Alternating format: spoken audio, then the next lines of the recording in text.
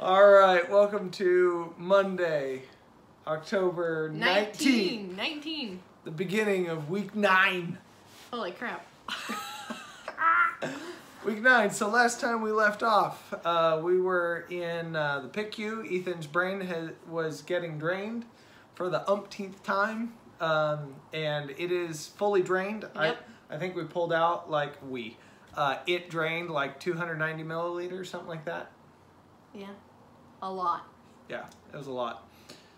So he fully drained, like when you push on his head, like before it was like squishy, and now when you push on his head, you feel skull. Yeah.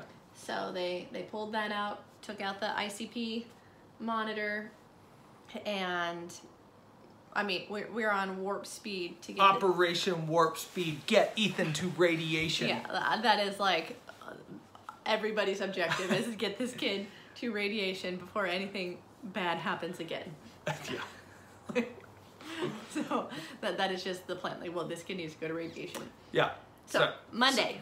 So Friday night, I get a text. I'm at home, and Saturday morning comes around, and I see Ethan pulled out his PICC line. Oh yeah. Don't. He pulled out his PICC line again. And to his defense, like I think to him, like he's asleep. Yeah. And it bothers him, right? Like it's sensorily not friendly. It's on his arm. I think he just reaches over and like just grabs it. And it just comes out. I mean, it's just like a spaghetti noodle. Right. I mean, he had 2 nurses right by his bedside. Yeah. And they were doing, nursing stuff, and he just out it comes. So it's just really hard because it comes out so easily, but it's such a procedure to put it in, and you can only like go back and forth so fast. So So Saturday, relatively quiet after the PICC line got pulled. They replaced it with an IV. Sunday, also relatively quiet. Very sleepy. It was a lot to get him to do much of anything, like just warm out. And I was kind of sad because it was AFV, a new season. And I mean, it was all he could do to like watch it with his eyes closed. And I'd be like, Ethan, this is AFV. You've been waiting for this since, May. And he'd open an eye, sort of. So wow. It's just that's hard. He's just so sick. Yeah. And so it's heartbreaking because this is something that he has been looking forward to, and he's too sick and too tired to enjoy it. Yeah. So this morning, Operation Warp Speed Get to Radiation got delayed. Yes, because not fully. Well, so he has to go across the street, like the hospital, literally across the street. 0.2 miles. To the cancer center. I mean, it's still all UC Davis Health. Like it's still the hospital. It's just a new building. But to do that, he has to have an ambulance ride, which means paramedics and a nurse. And because and we talked about that. Oh, we already did. Okay. Yeah, in an episode we covered that. Okay. Well, now that he's on the PICU, he has to have like a special critical care nurse. Yeah, a higher level certification. Go with him. So they brought an ambulance from the Bay Area. So when all of your premiums go up next year. It was us. Sorry. It was us. It's because we had an ambulance ride 33 days in a row across the street from the Bay Area. So it was just delayed by like 45 minutes or so. And then, they kind of sped up his process there. So it was just kind of stressful because we're trying to get it done and there's no transportation and it's across the street, but we're stuck because we can't actually go across the street. So got another radiation day in. Tear one off your chain. Yep. Get back. So they sedate him for that, wake him up, bring him across the hospital, bring him back to the hospital, sedate him again, put in a new PICC line. To replace the one he pulled. Mm-hmm. And so all of that takes us to about 11:30. And then we're kind of trying to wake Ethan up, and he eats a little bit of lunch, actually his breakfast, but at lunchtime, and he's just really sleepy, and I'm giving him a little bit of muffin, and he kind of chews, and I'm like, Ethan, and he's sacked down. Yeah. So I'm like, okay, he's tired. He's had 2 rounds of sedation and radiation, so I guess he's tired. Yeah. So he's sleeping. I come in, he's sleeping. It's 3:15. we talk. I'm like, well, we're getting bored. Let's wake up Ethan. Ethan, wake up. Dad's here. Ethan, wake up.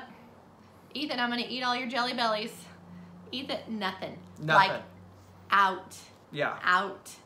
And his breathing is fine. His heart rate is fine. His pupils are fine. Well, fine. Stable. They're stable, but they're still like not different. Right. Yeah, they're not. And so like he won't wake up. So get Melissa. Our day nurse. Ethan won't wake up. And I think after this journey, we just assumed like the absolute worst has happened. And so Melissa's staying calm, but you can see them like walk a little faster. Yeah. And you see people like start. Let me get the resident doctor. Well, let me just get the attending. Yeah. Oh, let me get and people just start coming into your room, and pretty soon you have very brisk pace. Both attendings in your room, and everybody's watching, and I'm just like, oh my gosh, we cannot do this again. Like, no. Yeah. So what do? Another CT scan. CT scan. So take him down for a CT scan, bring him up because one, he was priority, so he got to cut in line. Yep. And two, he was so out, they didn't even have to sedate him. No. Because he's sound asleep. And the CT only takes fast. like 2 minutes. Yeah, it's super fast. And so as long as he can hold still, you don't really need a lot of sedation. And so what they were looking for is some really large difference between Friday's CT scan and today. They're looking for some hemorrhage, stroke, something, why, something that would indicate cranial pressure is under attack. Yeah, and that would be why he's not able to cognitively respond to us. Because his cranial pressure has built up. Yeah.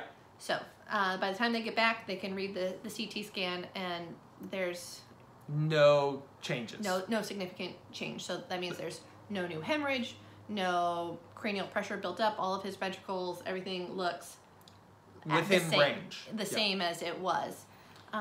So then I asked the dad, I'm like, so what are the chances that he's just really, really sleepy? Yeah. And so that's our current theory, is that he's just... Like, I equated it to my dad after a day of tree work, falling asleep in the recliner at like 6:30, snoring, just like... Yeah, he was snoring. Yeah, like heavy snore. But, I mean, it's really scary when you can't, like, Nothing. Like, you cannot wait, like, nothing. Like, scratch his face, like, I mean... They full on did a whole like bed change and moved. I mean, nothing, like not a eyebrow movement, not a head turn, like out. Yeah.